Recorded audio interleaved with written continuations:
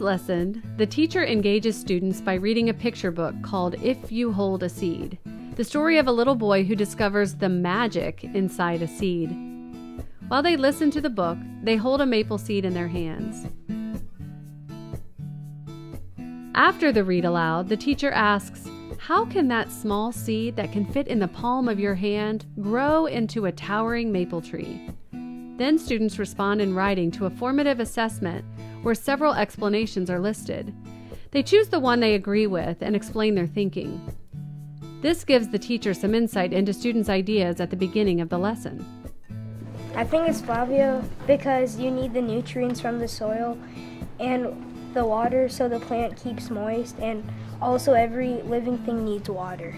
I agreed with Ashley because she said that they needed sunlight, mainly sunlight to grow, and I think that sunlight is important because plants get their food from sunlight because of using photosynthesis, and I think food is a main part of living.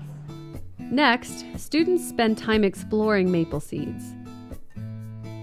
They observe and draw them in their maple seed journal.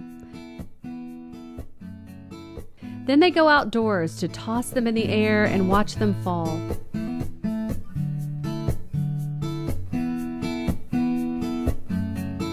The journal contains several other activities to try with the seeds. The role of the teacher is to watch and listen as students interact and ask probing questions about what the students are discovering. As the teacher reads the nonfiction book, Next Time You See a Maple Seed, students connect the information in the book to the activities in their journals. The teacher shares the chemical equation for photosynthesis and introduces vocabulary. Then students analyze and discuss a video which shows evidence that plants acquire their material for growth, chiefly from air and water. Next, students read an article about how scientists and engineers at NASA are applying what is known about how plants grow to develop new technologies for growing plants on the International Space Station. Astronauts on the International Space Station are experimenting with a veggie plant growth chamber as they orbit 200 miles above Earth's surface. Instead of growing the plants in pots, scientists and engineers have developed a new technology called a plant pillow. The pillows are much lighter and less messy than soil. Because plants get their material for growth chiefly from carbon dioxide and water, traditional soil is not necessary. To elaborate, the teacher asks the students to use what they've learned to brainstorm designs for a greenhouse on Mars. At the end of the lesson, students revisit the question, where does the stuff come from that makes up a maple tree? This time, students must provide evidence from the lesson to support their answer.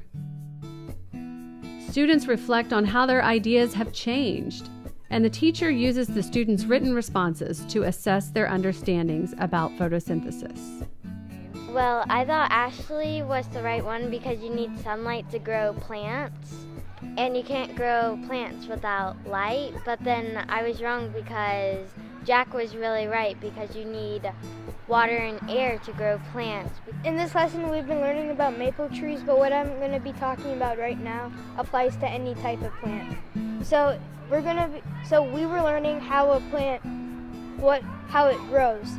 So I first thought it was the soil and water, as the soil gives the plant nutrients, and then the water, any living organism needs it.